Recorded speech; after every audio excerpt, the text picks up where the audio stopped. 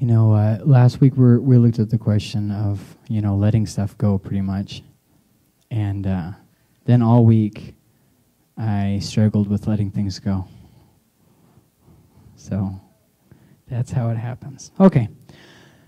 We're going to go and get started. We're looking at power struggles. This is part 2. It's a 4-week series where every week we're going to look at a different question about power struggles that happen, that kind of stuff. Okay, so when I was when I was a kid, things seemed like a lot less serious all the time. It seemed like the world was fairly simple, and pretty much the entire world consisted of my block, and that everybody loved each other. I thought, obviously now I'm an adult, I'm like, well, probably not, but I thought that everybody loved each other. Everything was going along great. And, the biggest thing I remember about it was that the voting season only lasted a few months. And everybody getting real tense and everything as a kid, and I was thinking, man, I'm just glad I don't have to vote. And now the voting process lasts 4 years. And as soon as you leave the voting booth, they're already campaigning for the next time around, and man, oh man, it's like you never get a break. People made me a promise. They said, if you vote, then you don't have to worry about it for 4 years. Lies. In the meantime, the last 4 years of the news has been quite the bore. It's like you can never get away from it, even though all this talking really isn't fixing anything. You have people over here, talking against some group, and this other group talking about another group, and all the talking really isn't fixing or changing anything, but people still feel it's their, bread and butter, I guess, to get each other riled up. And I often find myself, not just with this, but with a lot of things, getting frustrated with people who are in power, if I allow myself. You know what I mean? Not just politically, any kind of power. It seems like I could always do their job better. And I'm sure you felt like that before, too. Don't you ever feel like you could fix it? If they just let you step in for 5 seconds, you just fix the problem? Don't you ever feel like that? I think we all kind of feel like that, and not just the control freaks in the room. I think everybody feels like that every once in a while, like, man, I just know that I could fix this.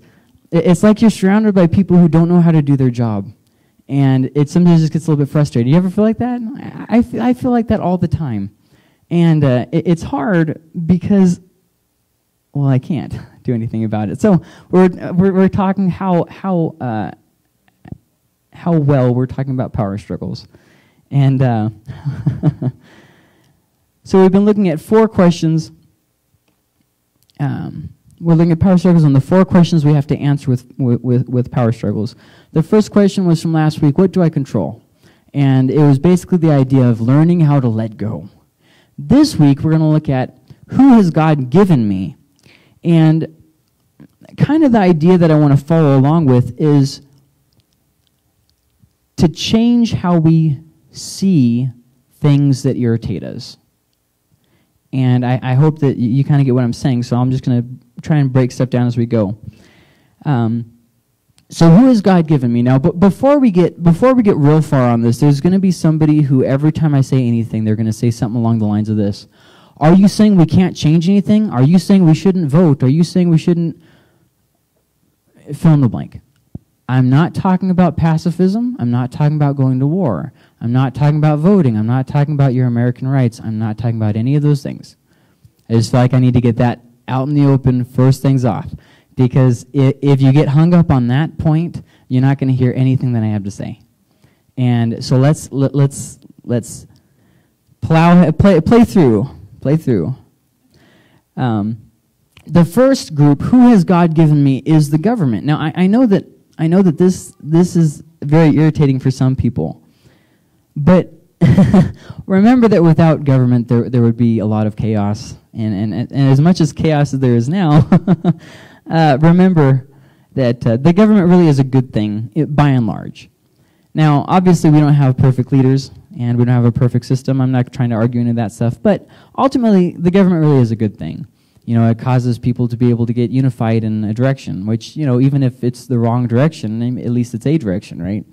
But one thing you have to remember about the government is that the news always makes it worse than it actually is. I don't know, a lot of people just aren't really aware of that, but anytime that you watch the news, it's really not going to be the whole picture. It's going to be a very slanted picture. This week, it's a friend that I have on Twitter. I don't know if you guys use Twitter, but he posted, he was in a I think they're called bars, sports bar, that's what it's called. And they had two channels. One was Fox and one was CNN with the same person in the same interview, and the tag at the bottom read the exact opposite.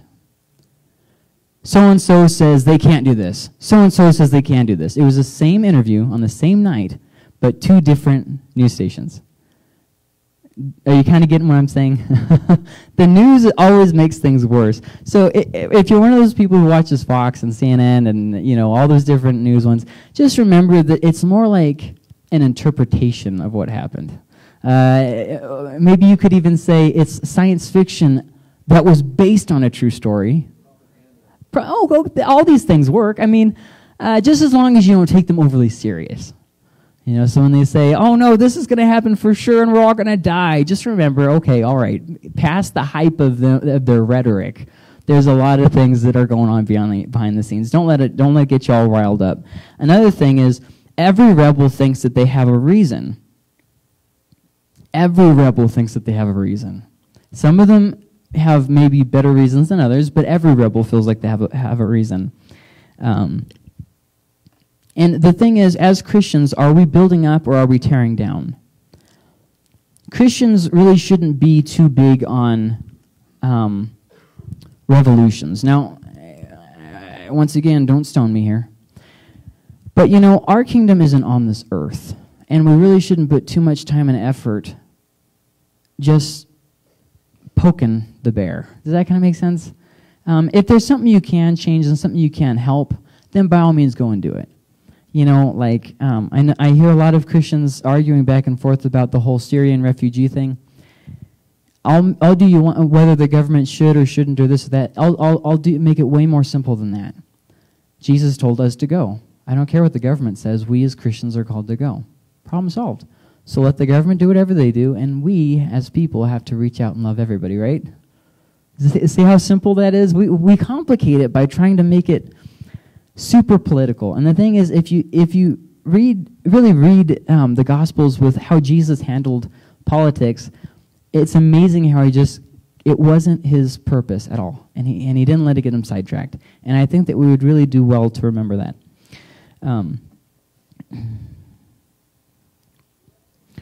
So power does corrupt, and power is corrupted by people, but the government really is mostly good. Think about, for instance, the safety that they bring on a day-to-day basis. And a perfect example of this would be Nixon, President Nixon. I'm sure everybody knows about Watergate. But then also, they ended the Vietnam War, so hey, that wasn't half bad. And then they also opened up trade relations with Russia, so that wasn't half bad. So, there was good stuff going on. We just all remember Watergate. And I think that kind of summarizes what I'm trying to say, of course. Obviously, there's a lot of corruption, that kind of stuff. But still, the government does a lot of good. And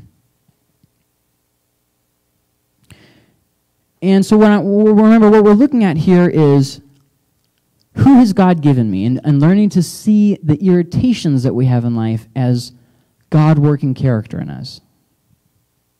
See what I mean? Seeing the irritations in life is something that God's working character in you. So, all authority, whenever you're talking about people in authority, remember that all authority is borrowed.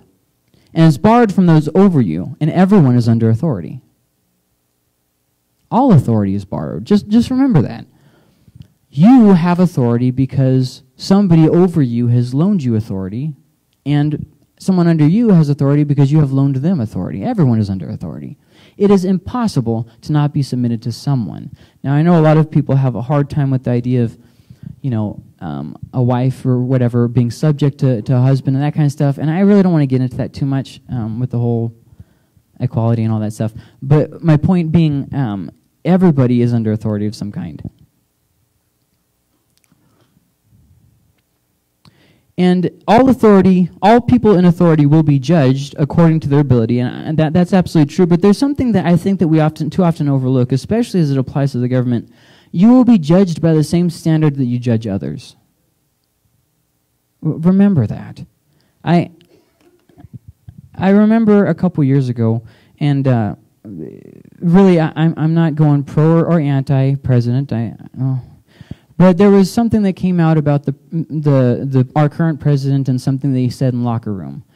And, you know, there were a lot of people going back and forth, and so it's like they were trying to suck me into the argument. I said, I really just don't want to get involved in this argument. But they kept going, and one thing that I said was, well, do you look at porn?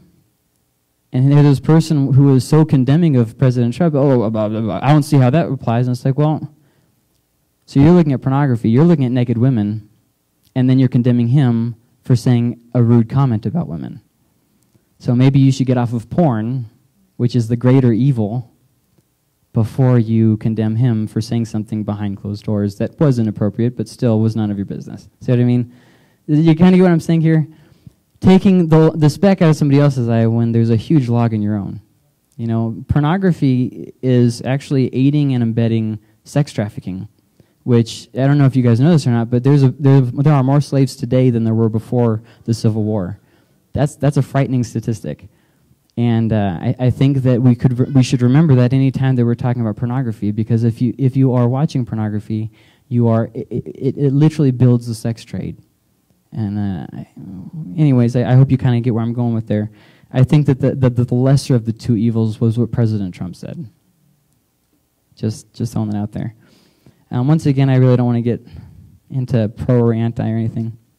But so remember that you will be judged by the same standard. Only the perfect can demand perfection. You cannot be repentant and condemning. You cannot be repentant towards God and condemning of others at the same time.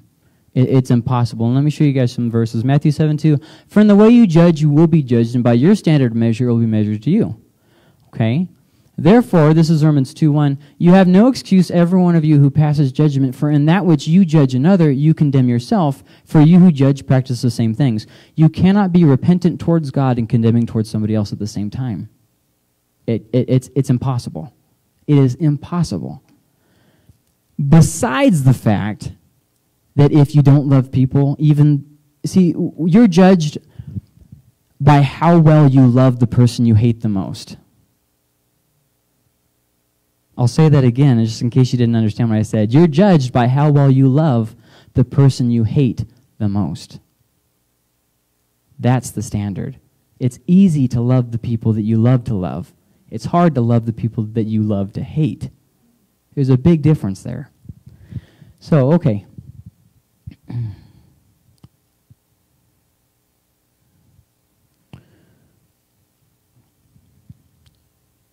I've noticed a lot of times that when people talk about stuff with the government, I notice that it mostly just comes from a rebellious attitude, and not so much from anything in particular, just from that rebellious attitude.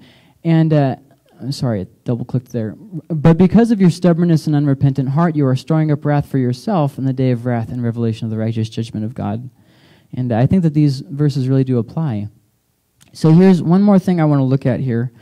Before we move on to the next thing that God's given us, and this is oftentimes just completely overlooked, is the idea of living at peace. In 1 Timothy 2:1-4 and verse 8 says this, First of all, then, I urge that entreaties and prayers, petitions and thanksgiving. Ooh, we don't just have to pray for them, we have to be thankful for them. Oh, that's hard for us a lot of times. Be made on behalf of all men, for kings and all who are in authority. Now, you really have to get the picture, the historical picture, as to why this is so significant. The emperors had finally seized power in a very public way. They weren't doing it politically anymore. They were actually calling themselves emperors now. And they kind of just gave up the fantasy that that people's rights really didn't matter anymore. And the emperors were not very nice people. They were very immoral people. Very, very immoral people. If you think you know what a bad leader is, you don't know anything till you see what these guys are doing. But in the midst of that, this is what Paul says, in the midst of them having such a corrupt and evil emperor, that really blows my mind away, guys. It really, really does. So that we may lead a tranquil and quiet life in all godliness and dignity. This is good and acceptable in the sight of God our Savior. Wow, that kind of goes against everything that we hear nowadays about, speaking out and all these different, things that are going on the news. Who desires all men to be saved and to come to the knowledge of the truth. And hopping down to verse 8.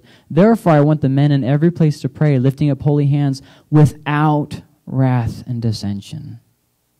Okay? It's very important because a lot of times when we're talking about things that really matter to us, like politics, it's easy for us to become angry with other people and to just kind of turn things into fights. And obviously this is not good. So I always hear people say, yeah, but, you have to call out the evil. I'm like a prophet, calling out the evil. Well, here's the thing. What is the result of you calling out the evil? Is it resulting in stirring up people who are already irritated at the government? Or is it resulting in greater righteousness? See, a lot of times people will sit and they'll talk about, those stupid Republicans or those stupid Democrats or this or that, the other thing. They'll badmouth President Trump or President Obama or whatever, whoever they don't like. It doesn't matter. And then it turns into this whole thing. Well, I'm sure you guys see what I'm saying.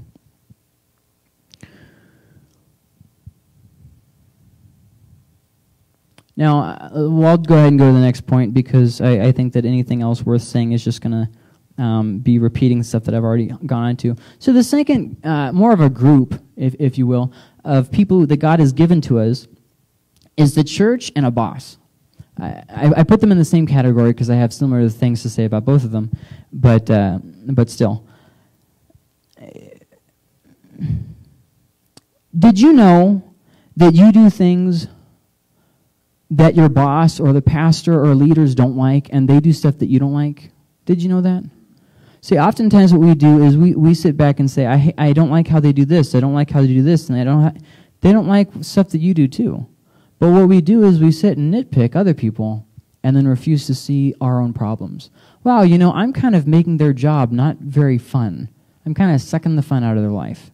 Wow, I'm really getting in the way with every little thing. My boss asked me to do something, and every single time that he asked me to do something, I always have something smart to say. I always have to correct him on what he told me to do. You see what I mean? If I was to hire someone, it wouldn't be so that they can give me philosophy all day. I hired them to do a job, so do the job. And it's kind of something similar that happens with the church. People kind of get this idea that when you're in a church that it's kind of like, I don't know how to say this. It happened real bad in the churches that I grew up in. Kind of the idea that the pastor is subject to me. He has to perform up to my notch. And if he doesn't perform in the way that I expect him to, then I can talk bad about him, and it's justified because he's not doing it the way that I would do. You kind of get what I'm saying? We sugarcoat things and make it sound better when the truth is if you'd actually just stop and... We were reading Chronicles of Narnia, and there's this part where Lucy sees Aslan the lion, and she's the only one who does. And Susan says this afterwards. She says, in my heart, I really did know that he was there. I wouldn't let myself pay attention. And I think that that's oftentimes how we are with stuff like this. We see that we have a heart problem. We see that we have an attitude problem. But if we would just sit and ask, God, change me, we would grow, we would mature. But the problem is we don't say, God, change me. We say, I hate it when they do that. See, it's a complete different outlook. One of condemning a friend rather than being repentant towards God. And, here's the thing that the things that you learn, no matter how much I grow, I've found that there's more areas that I need to grow in. See, when I got out of college, I grew a lot spiritually, and I thought, man, oh man, I'm really the top at the rung here. There's nothing else for me to do. I might as well start, helping other people to reach the great lofty heights that I have attained. And, I overlooked the simple fact that I still had growing to do. And we all get to those same places.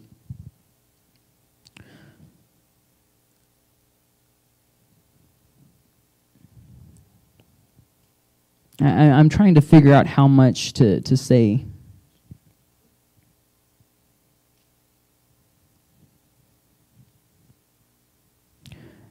Your boss is responsible for the job, just like a pastor is responsible for the church. See, when you're not in church leadership, you don't think about it. You think you should do things my way. But a pastor is responsible to God. And if we as pastors do not take that role seriously, do you read the prophets in the Old Testament? A lot of them are God condemning the church leaders for not watching out for the church. See, if you go to a new church and you cause a problem and you leave, it's not really on you. You just float to another church and cause another problem somewhere else. But as a pastor, you don't get to just float around. You don't get to go to another church. That's your church and your church, and it's on you. It's your fault. And if you let somebody come in and destroy the church, it's on you. Just like when you work for somebody, it's the boss's responsibility. And if you do a bad job, it's on him. You'll just float around to another dead-end job. But the boss, he's left hanging. You get what I'm saying? When you deal with your authority, with people in authority over you, a lot of times we kind of dumb stuff down and we assume that they have the same amount of responsibility as we do. I thought that pastors didn't do much of anything until I became a pastor, and I'm only the associate pastor. And now I'm seeing how much stuff he has to do, and I'm like, I'm looking for my exit ramp here, guys. Most problems now this applies to most leadership that you're going to face in your life. And remember this one, because this is a tip that will help you in anything you do to succeed. Most problems come from your own nitpicking. Now let me elaborate, okay? Most problems are impossible expectations or something that they're not even responsible for. For instance, Pastor, I can't believe that Melissa did this. Time out. What? See what I mean? It wasn't his responsibility, and all of a sudden I'm throwing him under the bus. You kind of get what I'm saying here? And I'll give you some more examples here. And this applies to bosses and other people too. You always have to have the best attitude. You always have to do everything right. You always have to have better sermons. You always have to give. We get this a lot. People come by the office a lot. You know, you need to give me money. Well, I'll help you get a job, and I'll help you manage your money. I'll help you. I'll stand beside you. You're not going to give me money? Then you're just not doing God's work. And it's like, well, that's not really fair. See, God's entrusted this money to us, and we have to use it in such a means to benefit the church. And we have to think about the future and those kinds of things. And honestly, I will say this. If we gave out money to everybody who came to the church and asked us for money, the church would be bankrupt in 2 months. I promise you. There's that many people who come by. I'm not joking. And, you know, pastor deals with a lot of them that I never see, and I deal with some of them the pastor never sees, and I don't bother telling him about it because why would I tell him about that? I know what he's going to say. So most problems that we have are dealing more with your impossible expectations. The Bible says that pastors and leadership and whatnot, they're supposed to be above reproach, not above nitpicking. And there's a really big difference there. An overseer then must be above reproach. That means basically, okay, if the pastor's sleeping around, that's not being above reproach. If the pastor did something that you didn't like, that is being above reproach. You see the difference? Nitpicking is where you are holding a fine-tooth comb, you know what I mean, and micromanaging everything. And I'm not just talking about pastors here. I'm still talking about leadership in general. And I think that this kind of really summarizes this point up very well. We oppose those God positions to work in us. See, authority is kind of like a chisel, and God's using them to work us into a diamond. But the problem is that we don't like this process of being hammered at, and we think it's not fair. And so what we do is we just oppose these people, even though God has positioned them in our life to work in us.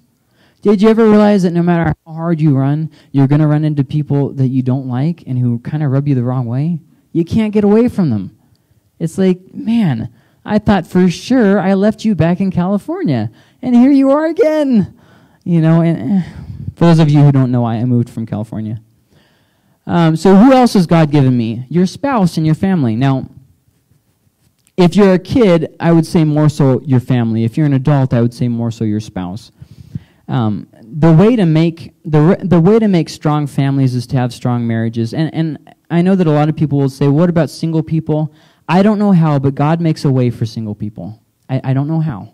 God just has a way of fixing it. But if you are married, and I am talking to those specifically who are married, it's important that you build a strong marriage. Now, oftentimes I hear people say, "Who is the head of the house?" And people go back and forth arguing about this, back and forth and back and forth. And I would say they're both wrong, because Christ is the head of the church, not the husband. This is a very important point. Okay, Ephesians says that the husband is the head of the wife, not that he is the head of the household. There's a difference. Christ is the head of the household. The husband is the head of the wife is the head of the kids. You see how the kind of progression goes there? It's a big difference. Ephesians says this, be subject one to another. You wives, be subject in this way. In fact, in the verse that says, be subject wives, it's in chapter 5, verse 22. Be subject is actually not in that verse. It's in the verse before it. It carries over into the next verse because he's showing you how to be subject. Wives, be subject like this, as to Christ. And then he says, and husbands, act like Christ and be subject to your wives in that way. See, what I oftentimes hear is I hear people basically being tyrants. I get to make all the shots with the money, and my wife doesn't get to have any role on that. Well, is that acting like Christ? Well, no, not really. See what I mean? There has to be some kind of mutual agreement there. That's what a marriage is. It's a mutual contract. And sometimes husbands, a lot of times, have a hard time stopping and asking for our wife's input. I mean, you guys are married. You know what it's like. I know what I'm doing. It's faster if I just do it. Just stay out of my way. You know, but wives, they like to talk about stuff. They like to help with stuff. They like to get involved. I'm not criticizing that. I'm just saying that we as men might be better off to learn and to adapt. Because God has a way of showing us what's bad in us by our family. Did you hear what I just said? God has a way of showing us where our character faults are through our family. Let me give you some examples, and I'll go into this more next week. I go to leave, and my wife says, "Where are you going?" Going out. Where?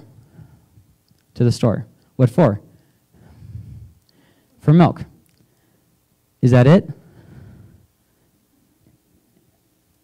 If I would have told her where I was going in the first place, so right there I'm not communicating well. Then there's a second thing, I'm being inconsiderate because I could have asked her if she needed anything while I was out. You see what I'm getting at here? Our wives' nagging is the way that God chooses to show your character faults, husband. Do you get that? When our wife does something, that shows us how we aren't like Christ. That's hard. But here's something I have learned, and this is a great relief. Do you know that women usually aren't real power hungry? They may act like they're power hungry, but it's usually because they're just wanting more. You know, there's 100 different things, but I'm going to get sidetracked there. Men, we are the ones who have power struggles in the relationship most of the time. We think we have to subject our wives. When Ephesians says, wives be subject, it doesn't say, husbands subject your wives. Do you notice the difference? The difference is in my attitude and how I am focusing on the situation. If my focus in my marriage is on subjecting my wife, it's not going to be on being loving, even as Christ loved the church. See the difference there? And if my wife is focused on subjecting herself to me, she's not going to be nitpicking my character, is she? You see what I'm saying here? I hope that kind of makes sense.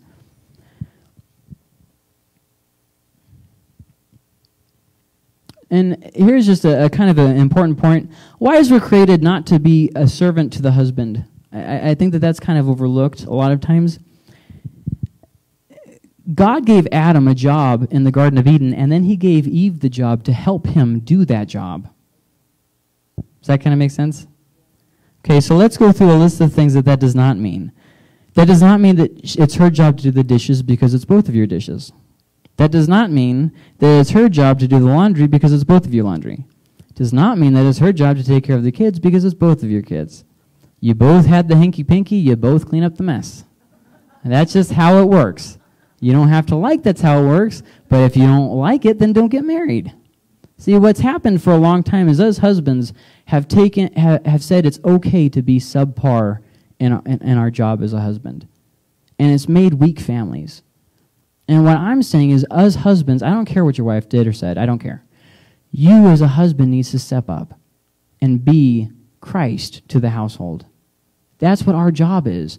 You know, it amazes me that us men, man, we do great things. We build monster houses. We build bridges. We do all kinds of amazing things by our hands. If we run a company, we read books about how to do better. We listen to podcasts about how to do better. We're always trying to be better leaders, better this. How come we never stop to say, how can I be a better husband? That bothers me because the majority of my marriage has been spent trying to get Gracie to be a better wife. Do you see the difference of perspective there? And it's illuminating once you realize to fix yourself. Fix yourself. Well, I really don't like them. Fix yourself. There's this part on Chronicles of Narnia. I love reading. I don't know if you guys knew that. There's this part on Chronicles of Narnia where I think it's Lucy. She's trying to talk about how it's Edmund's fault. That's her brother. It's his fault, and Aslan just growls at her. And then she says, do you mean to say that I need to just butt out of what you're doing with Edmund? And he says, yeah. I'm talking to you, Lucy, not to Edmund. It's like, oh. And I think that that's how God sees it when we start talking bad about someone else. Mind your own business. You work on you. Well, that's a bit difference of perspective. Now I'm going way too long, so we better get going. You know, your wife works all day, and when you come home, sometimes we have this idea that now it's her job to make me food, so she doesn't get off of work, but you do. See what I mean? That doesn't sound fair. And I will say this. Women have a natural tendency to connect very well because they don't talk with words, they talk with emotions. Did you notice that? You know, in the part of the Bible where it says, man look at the outward appearance, but God looks at the heart, I think that there should be an addendum there. God and women look at the heart, but man looks at the outward appearance. And I'll tell you why I think that is because, did you know that if you offer to help your wife and you don't really want to help your wife, she'll say no even though she wants you to help her? I want you to want to help me. Oh, well, isn't it enough that I offered? Difference of perspective. So listen to the words and the emotions. Try harder to connect and love. Be present with your kids. Most family problems could be resolved by a father just being present with the kids. Chuck said it a couple weeks ago, your kids don't want a bunch of things, they want you. Just be there, dads. Just be there. That's it. Just be there. You would be surprised the change that can make. So oftentimes we as husbands kind of take this attitude. Why should I try that hard to connect with my wife? Why can't she just say what she's thinking? Because that's what Christ would do. Christ would try to understand her. And we are supposed to love our wives like Christ. So I've shown you a few different areas of authority, and we've asked this question: who has God given me? And that leads us to this conclusion that I really want you to grasp onto. Start seeing irritating things as necessary things. When you learn to stop complaining about things in your life and embracing things in your life, it changes everything. You can give new meaning to terrible things, the death of a loved one, a tragic job loss, all kinds of terrible things that could happen in your life. You can give it new meaning. New meaning where instead of it holding you back, it can propel you forward. And that's a powerful thing. See irritating things as necessary things. We can learn from it rather than try and fight it. What have your kids been doing? So, what has your spouse been complaining about? What has your boss been writing you about that shows a need in you to grow? And how do you handle it when they do? Kids are little mirrors is what they are. Ever have kids do something that just drives you up the wall? It's probably a mirror of some sort of character flaw in you. Find out what that character flaw is in you and fix that. Fix that. Why? Because God wants you to be more like Christ. See what I'm saying? Is there something specific that your wife nags you about? Fix it. Fix it. Is there something specific that your boss rides you about? Fix it. Learn to grow. And when we start seeing these people that are over us as people that God has placed there, it changes everything. So how do your reactions and others' complaints show your own character flaws? Well, I guess I'll stop there. As you grow, you'll have new bridges into other people's lives. As you grow as a person, it'll make new bridges into other people's lives. We want to be a bridge into somebody else's life, but we don't actually want to have to change to do that. We just want for people to be drawn to us, and then we can say, Jesus, yo, and then the problem's over. But it doesn't really work like that. It doesn't work like that at all. People usually see Jesus with how we act towards other people. In fact, to put it specifically, the Bible says this: they'll know that you are Christians by your love. Are you getting along with people in the church? Are you getting along with the leadership in the church? Are you getting along with people who are just visiting the church? Or are you like, oh, you're not one of us yet? See what I mean? Like, what's going on there? And that will show you what's going on there. So we're going to go ahead and stop there. There's a lot more that could be said, but I've already gone way too long. I've probably gone for an hour and a half. It's probably midnight by now. There's people falling asleep in the windows, falling out, and so we're just going to go ahead and stop there.